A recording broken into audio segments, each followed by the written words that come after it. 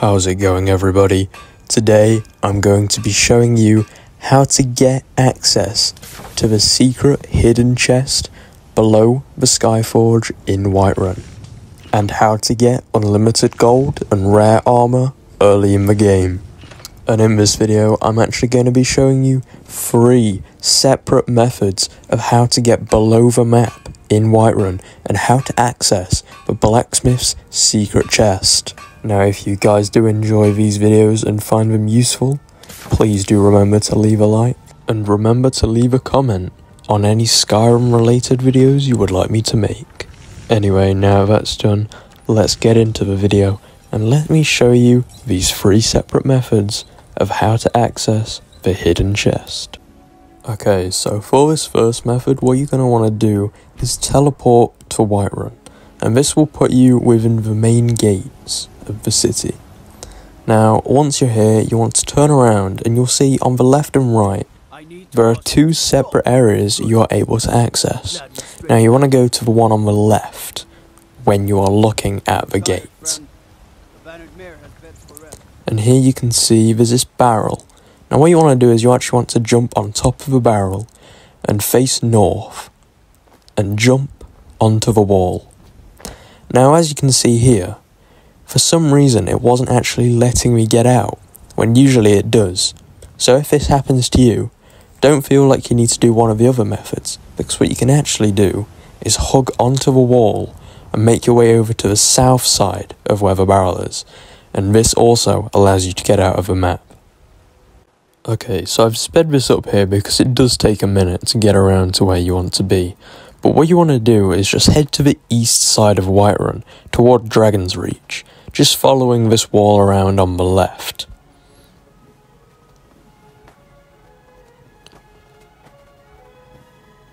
And as you can see here, we are basically parallel with Dragon's Reach, and there's this big invisible spot on the ground. Now, once you're here, you can just walk over it. And as you can see, we're not falling through a map or anything. You're able just to walk over there. You don't have to jump like other videos say you do. Now, you may be able to recognise where we are right here, but that's actually the Skyforge that I'm looking at right now. So what you want to do is just head west to the wall, and you don't have to hug right against it like I do right here, but just as long as you're generally near the wall, you should be okay. Now you want to head south, and as you can see, you can actually go through that rock. I'll go in third person here just to show there's no sort of tomfoolery going on. So yeah, you just want to head here, and as you can see, there you have the hidden chest under the Skyforge. Now, what this chest actually contains is the blacksmith's inventory. So you can take anything out of the chest, and it doesn't actually count as stealing. So you want to make your way below the grindstone over here, because this is how we're going to be able to actually speak to the blacksmith from under the map. So when he's over here, by the way guys, you can actually just wait an hour, as long as he is actually working in the forge. And as you can see there, we waited for the hour, and he's now walking over to the grindstone. Now, once he's actually sat down, what we're going to be able to do is jump and speak to the blacksmith. Now, this is how we're going to be able to trade with him from under the map. So just do as I do there. You can jump, reach him fairly easily, and ask him what he's got for sale. Now, from this screen, as you can see, he has some ore, some arrows, some dwarven stuff, some hide stuff. Nothing too amazing. But you know, at the start of the game, this is all very useful. Now, what I'm actually going to do here is just demonstrate how you are actually able to make a profit on your gold. So as you can see, I have 22,600. So I'm just going to go ahead here and buy something quite expensive. Let's go for this silver armour. Costs 1,150. So we're just going to buy that. And I don't actually need the armour, so I'm just going to get rid of it once I've left this screen.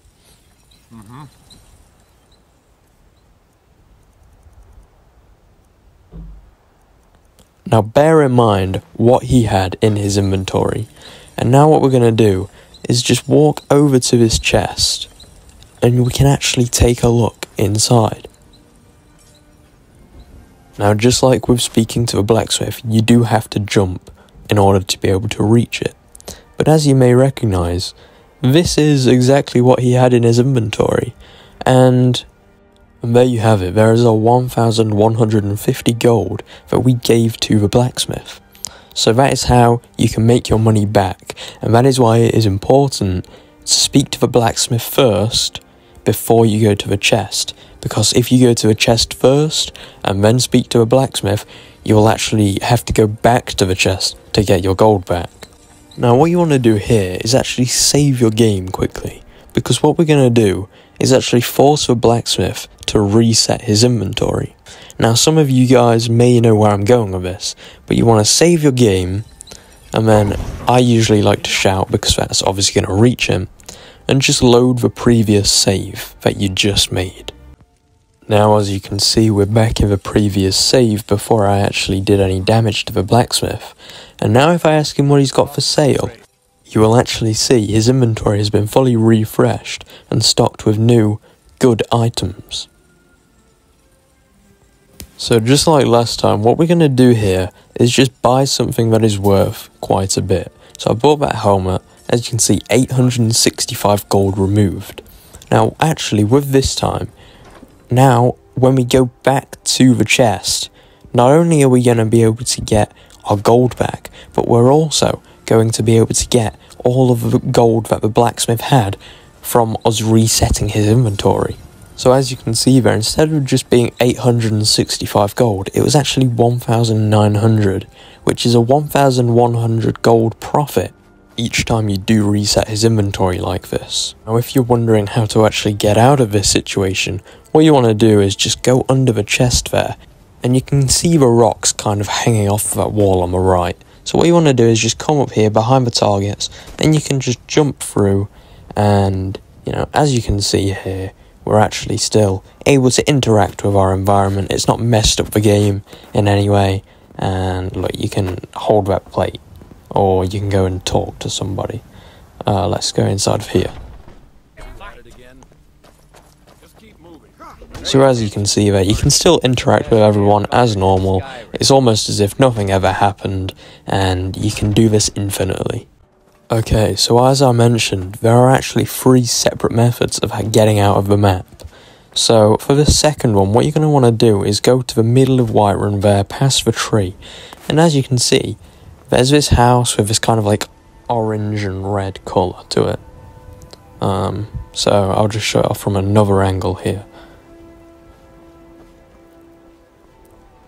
So as you can see, it's right there, and what you actually want to do is walk up to that plant, and there's actually a glitch that has been in the game for a very, very long time, where if you stand still here, you can actually just fall through the map, and for that reason, this is the easiest method of getting under the map. Now once you're under the map, you're going to be able to interact with people still. You know, it's just like with a blacksmith. But what you're going to want to do is, where there's that curve there where it dips down in the ground, you want to just head over to there. Now make sure you do go here as well, because otherwise there's a decent chance that you'll get stuck in the floor and you may actually need to reset your game. Now you do just want to head south from here. Make sure you do not fall down in that hole, because I'm sure you'll spend a long time jumping back up the sides of the walls to get back out. Now from here, it is exactly the same as where we jumped the first time. As you can see there, that is where we jumped out of, and you do just want to walk all the way back around and you can redo the glitch. Now for the third and final method, you're actually going to want to come to Dragon Reach. Now the glitch itself doesn't take place here, however we do need an item from here in order to be able to do this glitch. Now this glitch is, in my opinion, the most difficult of the bunch, and as you're actually going to see, I'm going to need to speed up the footage of me doing the glitch, because it just does take me so long. Now what you want to do is go over to this table, do not take the plate, but actually go and take a platter, and as you can see there, you can take it, it doesn't count as stealing. You're not going to be hung, drawn and quartered for taking this platter. Now what you want to do is actually head back out of Dragon's Reach and go over to where the companions are. Now once you've made your way over here, as you can see, there's some targets, and we're going to want to get our platter out right around here, and you're actually just going to want to hold it up in the air, which is just holding the interact button. And as you can see there, the platter actually just disappeared into thin air, so it's a good thing that we actually had two. But yeah, you want to go between that target and the wall, and hold your platter up against the wall, and you're just going to want to walk into it over and over and over again. I'm going to speed this up because it did take me a little while. However, eventually, and I'm not even sure myself how I did it, we did make it through.